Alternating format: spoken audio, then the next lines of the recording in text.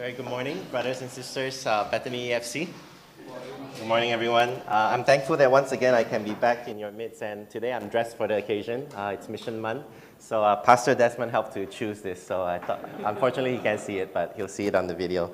But thankfully today I get to share with you a message from Romans. Romans is a very rich theological book. It's wonderful. It talks about the whole concepts of law and grace, and it really presents to us the whole importance of the gospel, in fact. And in the middle of that, Romans chapter 10, verses 12 to 15, I'd like to argue that over here we actually see not just what the gospel in terms of theory or theology, but the gospel at work. And this is really Paul's passion. And today, so I want to share with you a message called Who Shall Go? I suspect it's a pretty straightforward question with a very unsurprising answer. But before we go into that today, I do want to ask you one question in terms of mission. You've been hearing different missionaries, different agencies sharing to you every October. I wonder what you think about when you really think about the word missions. What was your first impression?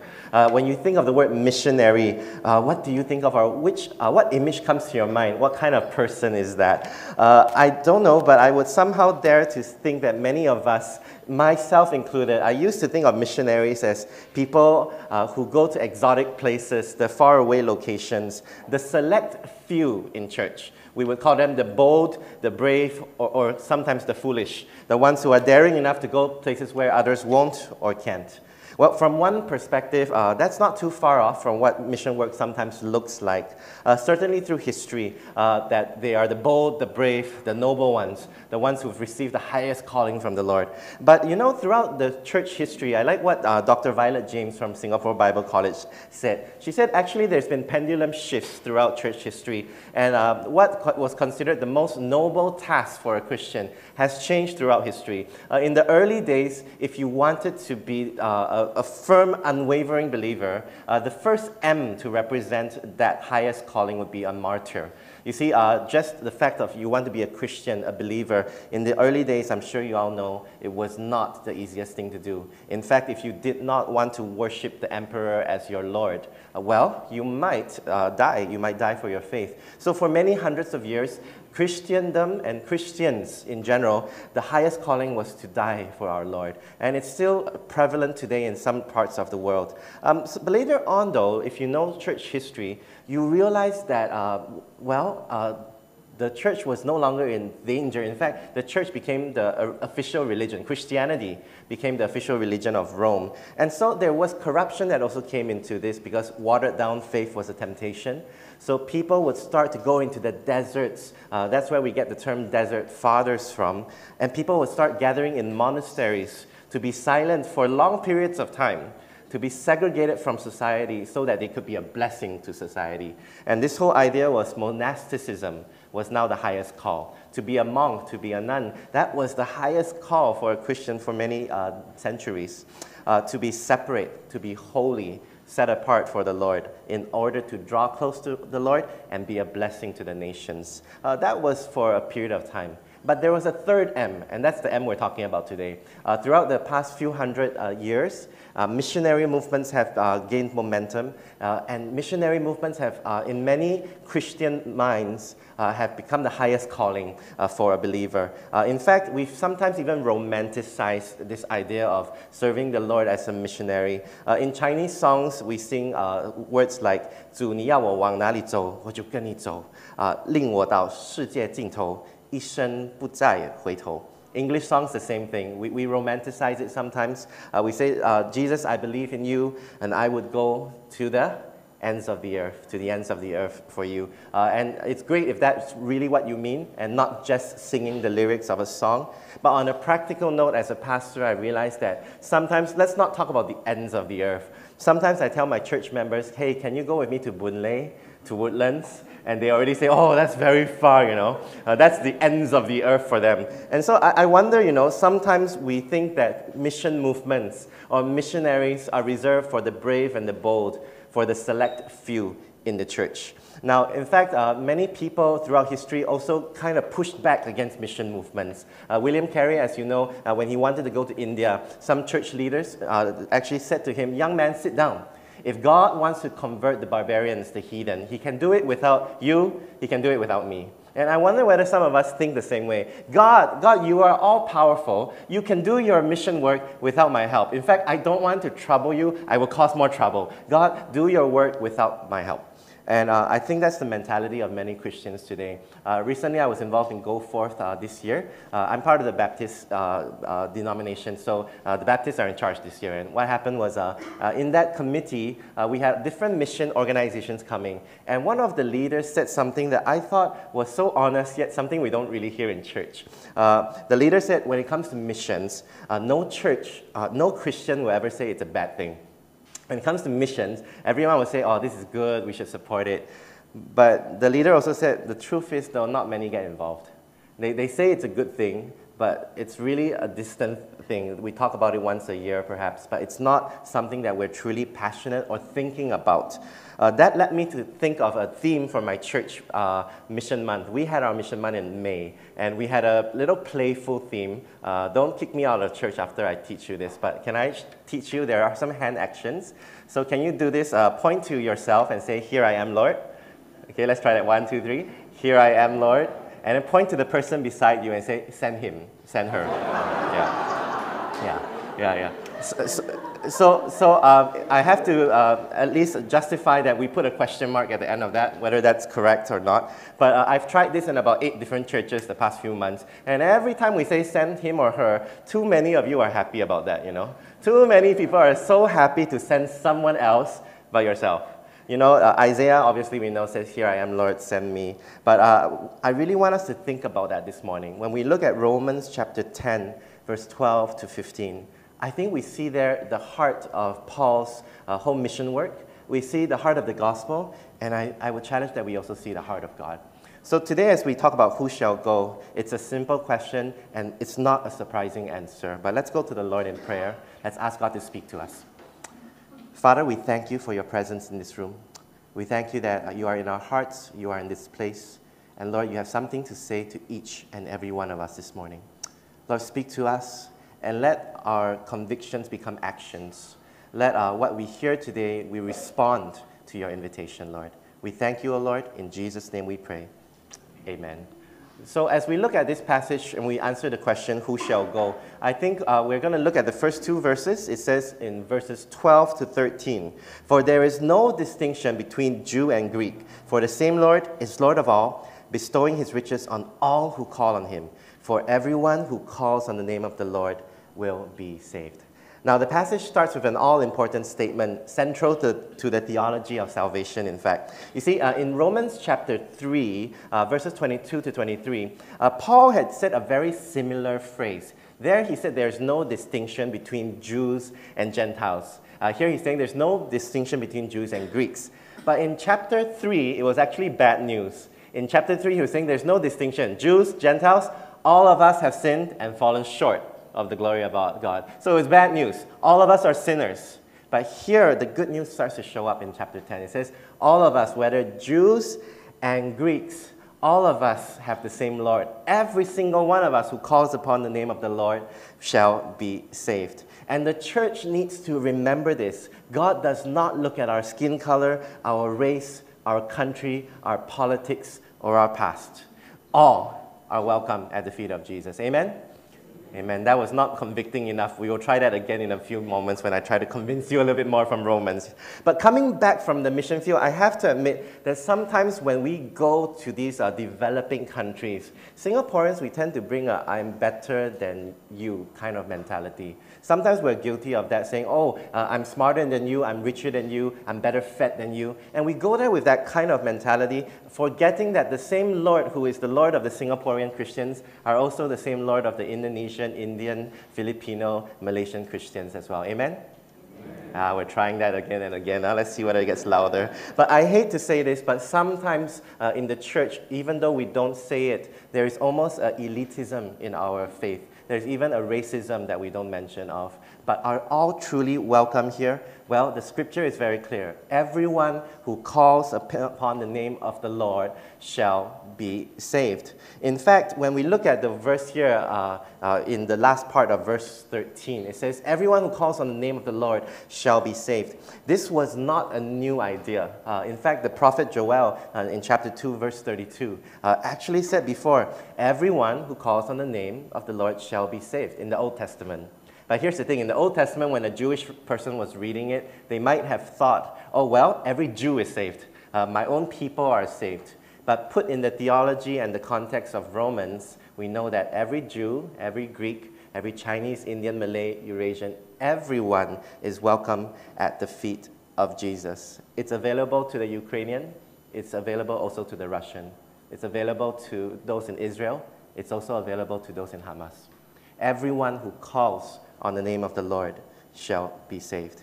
Now, I really ask that because when we think about it, we know the simple answer here is everyone can be saved. Every single person can be saved. Scripture tells us very clear. But how do we apply that to our own living out of the faith? I'm guilty of this as well, because as a pastor, obviously I need to preach and tell everyone you're welcome in the church. But you know, I think I shared before, when I go to the army, I'm very ashamed of telling people that I'm a pastor. I was very shy about it. So the first time I went to the army, I always told people I'm a teacher.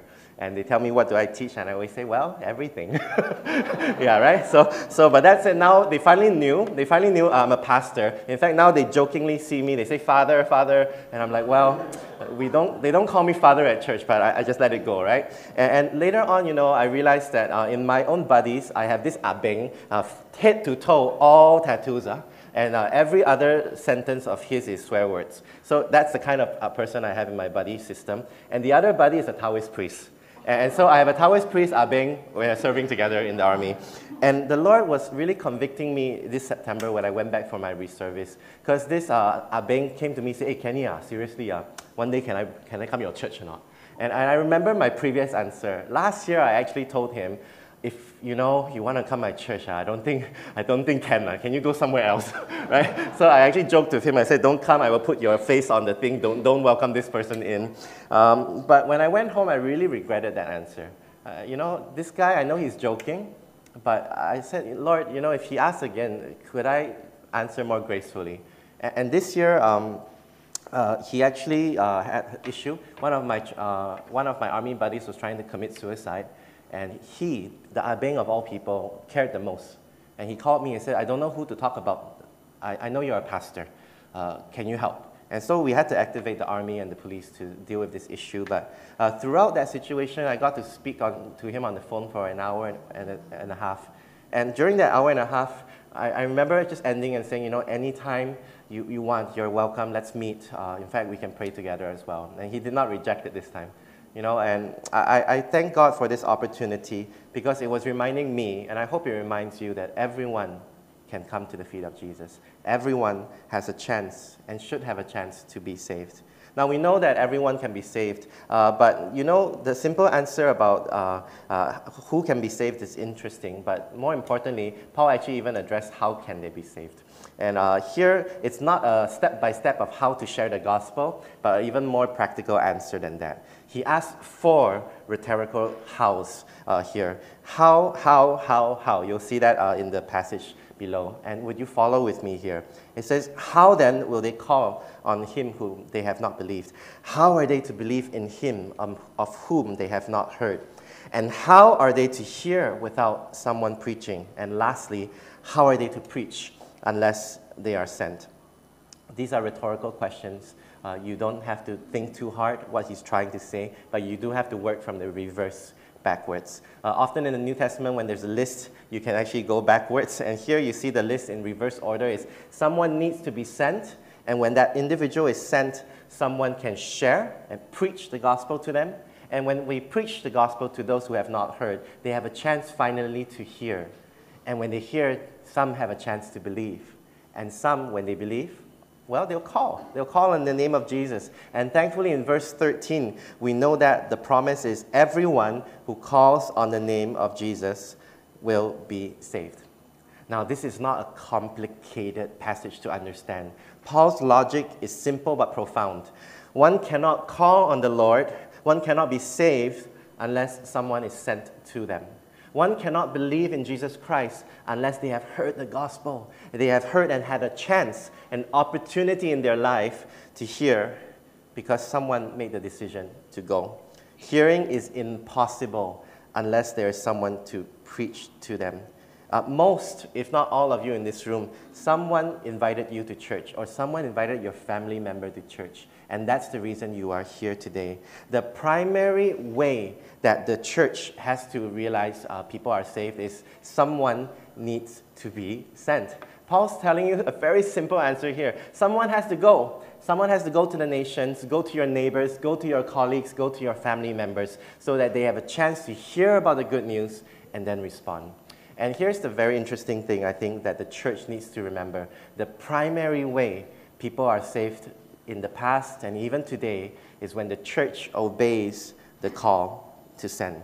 The primary way, you know, there are some people who come to know of the Lord through dreams and visions, but that's not the primary way. The most important, fundamental, and simple way that people come to hear the Lord is when we go and not just come.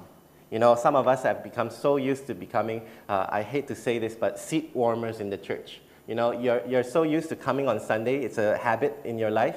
But when was the last time you said, hey, I'm going to bring someone to church?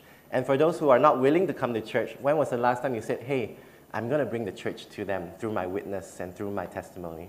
You know, it's very important. In fact, wherever I have been over the past 2 years in my mission work, I keep hearing of lives impacted because someone, sometime in the past, was sent to them. I remember going to Bintan, and not the holiday part of Bintan, but the local side. And Brother Eliza was sharing with me where his family used to come from a long line of generations of boat people. So 100% of them, 24/7, 365 days a year, always lived on boats. They lived there, they lived their lives there, they did their fishing on the boats. And so they literally were fishermen. Until one day, Eliza told me that a missionary came on a boat and shared the gospel to his grandparents. And now he's the third generation of pastors in his family. He has gone, I like to say, from being fishermen to fishers of men.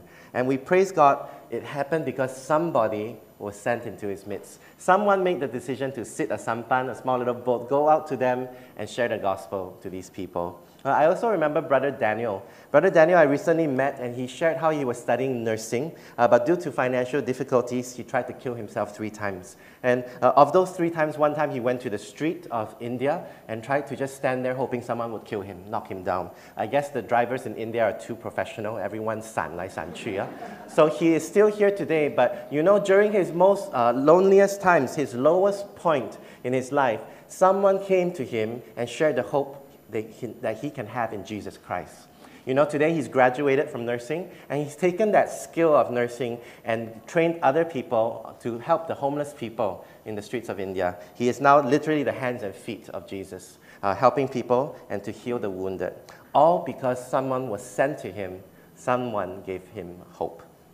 Lastly, I remember just a couple of months ago, Pastor Desmond, Brother Kasim, and myself, and Pastor Simon, we went to this beautiful island in Indonesia. And I was amazed because not just of the wonderful people you see in the photo, but of the statue right behind me.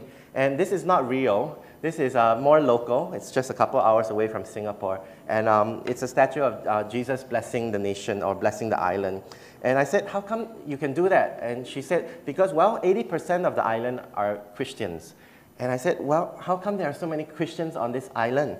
And she said, because 192 years ago, missionaries came to our island. 192 years ago, missionaries came to share the good news.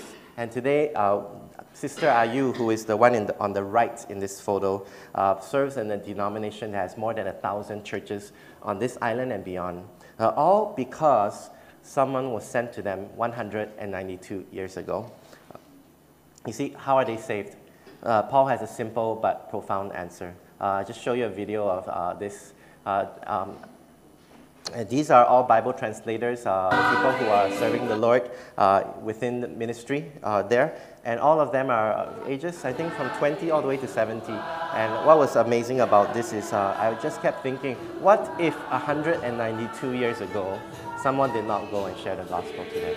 What if 192 years ago, someone said, not now? You know what was interesting is she told me 191 years ago, missionaries from another religion came. But too late because the Christians already came. So we thank God for those people who are brave enough to go. So we've answered two questions. We've said who can be saved, how can they be saved, and the primary reason is through people being sent. Importantly, when we talk about missions, I think missions ultimately is an invitation for us to go out and to be a blessing to the world. And we know that missions' ultimate goal is for people to be saved. It's not that complicated. But really, at the end of the day, we go back to the question we started with for this sermon. Who should go? Remember the theme, here I am, Lord, send him, send her. I hope you realize I'm joking. Don't just be so happy and send him or her. I hope you realize that it's a rhetorical question. Another way to see this is we should be saying, here we are, Lord, send us. But rather than always pointing fingers and just saying, I'll pray for you, someone else, and pray for Pastor Kenny, how about today you pray for yourself and say, God, how can I be sent to those around me? I want to point us to the final part of this short passage today, which is here in verse 15. It says, how beautiful are the feet of those who preach the good news. You know, one way to look at this is Paul is commending those who preach the gospel. And for us today, we might say, yes, we commend the missionaries, the mission agencies, the brave and the bold, the few and the foolish that go out in the name of Jesus Christ. We applaud their efforts. We say, good job. That's great. But I wonder whether we can also challenge you with this same phrase and ask, are your feet beautiful? Are your feet going? Are you sharing the good news to others? Because based on this simple description from the Old Testament and also in the New here, you know, the whole idea is that the best thing you can do with your life, the best thing you can do with your feet is to go and share the gospel with somebody. So very importantly, look at yourself and ask a question this morning. Are your feet beautiful? You know, if we look back at the diagram, the call to be sent in Chinese is a little bit misleading because the word preach is actually translated as 传道. And 传道, sometimes in church, we say that is the literal translation of pastor. So we sometimes go, oh, 传道, yeah, 传道, pastors go and preach. But you know, the more simple meaning of this word is to share the gospel. You know, evangelism. To go and share the good news is really what Paul is trying to say here. To go and share the good news is not a responsibility of just the pastors, but of every single believer. You know, a famous passage that we always read in the Gospels is this, right? The harvest is plentiful, the workers are few. Ask the Lord of the harvest to send out workers into his harvest field. You know, I always try to imagine this, like imagine you were Peter or John, and you're praying this. As Jesus says this, you pray, say, Lord, send out workers into the harvest field. Imagine Peter passionately praying, and then hearing the next few words that Jesus says, go, I am sending you like lambs among wolves. So here, the idea is you should pray, but you should also go. You don't just pray for the mission work, you also say, Lord, how can you use me in the mission work as well? And so very importantly, we have to realize go is a very important word in the New Testament. In fact, that's the most powerful and important verb, right, in the Great Commission. Go, therefore, and make disciples of all nations. Now, I know the objection some of you still have in your hearts. You say, you know, when we talk about the word missionary, we don't call most people missionaries. We kind of reserve that term in church for the select few that go overseas.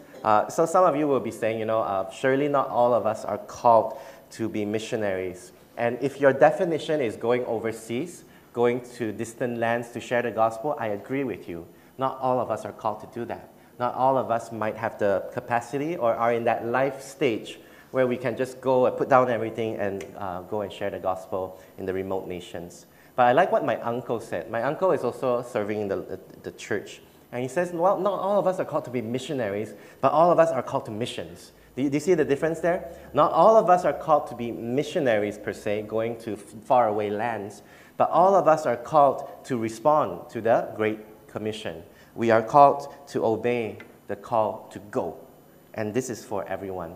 So you see, who should go? The answer, like I mentioned, is simple, not surprising, but a challenge to us all. Every disciple of Jesus Christ, we need to think about what go means in our lives today. What does that mean for every single individual in this room? You know, as a personal testimony, I just wanted to share that last year when I was making the either brave or foolish decision to become the director of Ambassadors for Christ Singapore, many people have been walking alongside me. I thank God for many teachers, many pastors like Daniel, like Pastor Desmond, who have given me many opportunities to learn from them.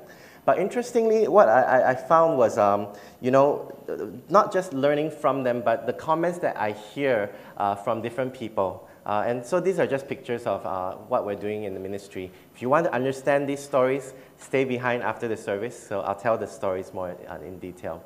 But really, what I'm always surprised is people come to me, a lot of my friends, and say, wow, Pastor Kenny, you're doing your dream job, 包吃包住包飞机票. You know, they say everything is paid for. I get to fly to exotic locations to preach. And they say, this must be your dream job. And you know, deep down, I struggle with that because I told them, honestly, it's not my dream job. It's not my dream job to go to places where Christians are not necessarily welcome. Not every location is like that island in Indonesia. It's not my dream job to put my life and sometimes my health in jeopardy. In fact, when we went for a mission trip to one of our locations, 6 out of our 8 pastors got sick. 2 of them ended up in the hospital, myself included. And so that said, it's not something that I would say is our dream job, going to places and risking our lives, risking our health. And it's definitely not my dream job to leave my wife and my children behind for long periods of time. I think that for me has been the biggest challenge. In fact, while I was traveling with Pastor Desmond and Brother Kasim this time, my mother-in-law had to be rushed to the hospital in Singapore. And a lot of things were happening while I was overseas. The second time I was about to fly, my grandmother-in-law was very sick in Shanghai. And so we had to take care of the kids. My wife had to fly to Shanghai, and I had to fly to Mission Field. And so it was really tricky. It's not my dream job. In fact, if I were to be honest, my dream mission job is something like this. God, if you want to send me to somewhere like this, they need the Lord as well, you know, and I'm gladly happy to go there for 1, 2, 3 years, you know. And I think this is also a picture of us. We say, send me, Lord, but within my own preference, within my comfort zone. Send me, Lord, but here's the terms and conditions. You know, and I wonder, sometimes the question is not who should go, but you ask yourself, like, why should I go, you know? Because you're actually thinking, it's so hard, it's so challenging, that's why only a few people in church go. And I wanted to share with you how I went through this thought process, and hopefully it helps you as well. As I was praying about this 2 or 3 years ago, and being challenged, and saying, God, it's definitely not my dream job, it's definitely not where I want to be if you gave me a choice. But why should I go, Lord? And as I prayed, God reminded me of a song. It's a song I sang since I was the age of 15. Some of you might know this song. It's called Making a Difference. It was actually written by a Singaporean, my secondary school senior. And he wrote this song many years ago. He likes to call it MAD. He hopes people will be making a difference, M-A-D, mad for Jesus. Right? But here's the thing, look at the words, it's a prayer. It says, won't you, Lord, take a look at our hands? Everything you have, use it for your plans. Won't you, Lord, take a look at our hearts, mold it, refine it as you set us apart. And I love the lyrics of the chorus. It says, we want to run to the altar, catch the fire, and then we stand in the gap between the living and the dead.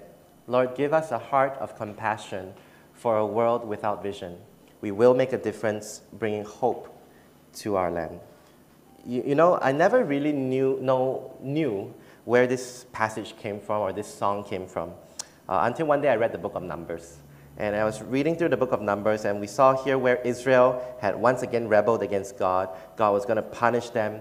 And Moses sent Aaron running. It says here, Moses said to Aaron, take your censer, put fire on it from the altar, and carry it quickly to the congregation and make atonement for them. So he says, run into the midst of the people and make atonement for them, for they have angered, they have sinned against the Lord. And here Aaron did as Moses said. He ran into the midst of the assembly, and the plague had already begun. And what I want you to picture here is this. As he was running and making atonement for the people, he stood between the dead and the living. Can you imagine that picture in your mind for a moment? He's holding the fire, and he's standing between the dead and the living. And if we truly understand the Gospels today, that's what every believer is trying to do, right? We're trying to redirect traffic. We're trying to say, hey, you who are going down the path without hope, come. These are the words of life.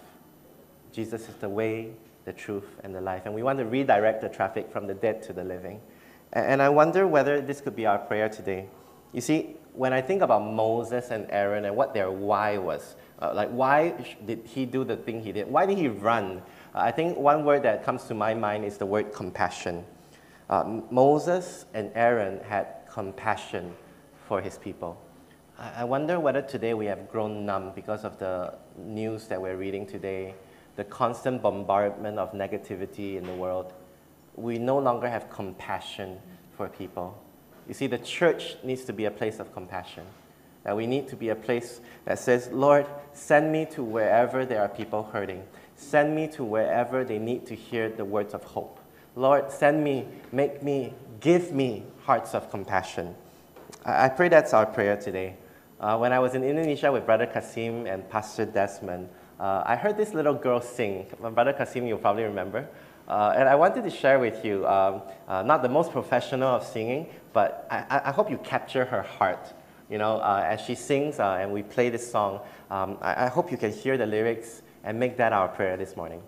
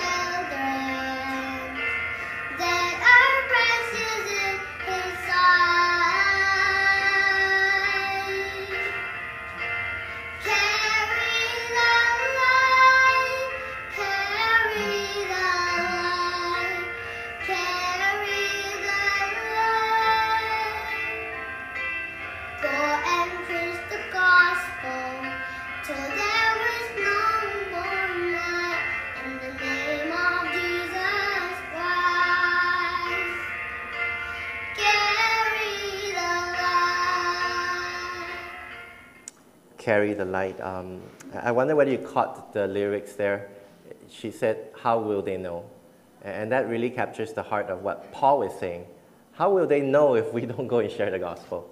Friends, today I hope the message is not about how you can support AFC, but how you can respond to the gospel's message that we must go, that we have to. In fact, when I think about the question, why should I go? That question has changed in my mind and in my heart. It's no longer why should I go, but when we think about it, it's how could I not? How could I not, after receiving the words of truth, not try to live my life in a way that impacts, blesses people around me? How could I not realize that we are blessed to be a blessing? So today I want to challenge you with 2 words, just 2 words, and hopefully you can remember that. The first one is very simple. Our response to the gospel and our response to the idea of missions is all of us needs to go. Now, it could mean that some of you will be called to be missionaries to faraway lands.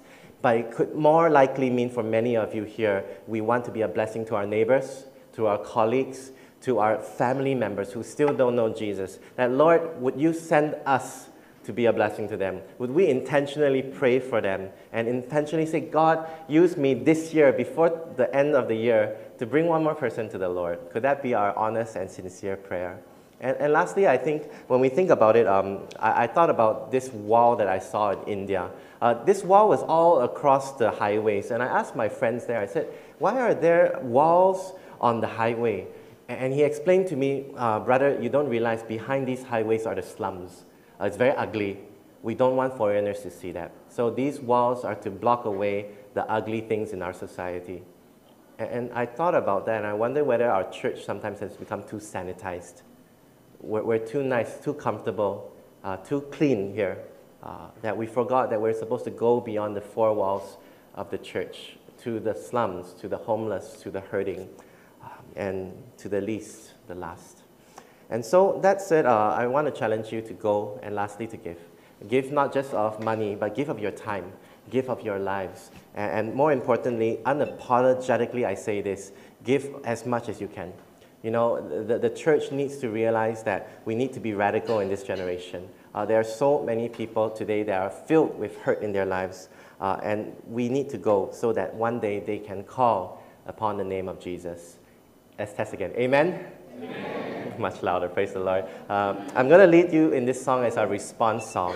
We're going to sing it once in English, and for our brothers and sisters in the room, we're also going to sing it in Mandarin one time. If you can, could you rise? We'll just sing this together. We'll sing this as a response song. If you know the song, you can sing it with me. If you don't know the song, you just learn it first, and then we'll worship together.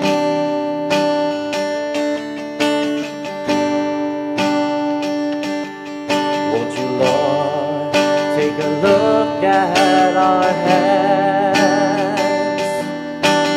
everything we have, use it for your plan. Won't you, Lord, take a look at our hearts, mold it, refine it, as you set us apart. We want to run to the altar and catch the fire, to stand in the gap between the living and the dead. Give us a heart of compassion for a world without vision. We will make a difference, bringing hope to our land. If you know the Mandarin, you can just sing it with me as well. 恳求主，你看看我双手，一切我所有，甘心为你用。恳求主，你看看我的心，塑造炼净我，将我分别为圣。我们要奔向你的祭坛，得着你的火焰，站在火口中，抢救那世上的灵魂，求主赐我怜悯的心，为这迷失的人群，我们要改变世界，带来盼望在这地。Can I lead us in prayer? And today I just want to invite you to just spend a moment before the Lord and just respond to His invitation. If you've been living somewhat lukewarm lives, ask the Lord to light the fire again. If you know of family members, friends, colleagues, students that you have a burden, the Lord has put a burden in your heart to reach them, pray for them right now.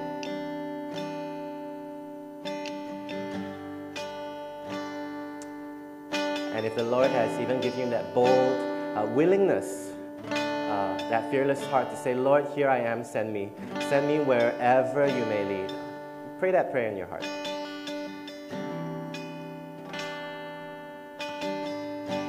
Father, I pray for my brothers, my sisters in this room.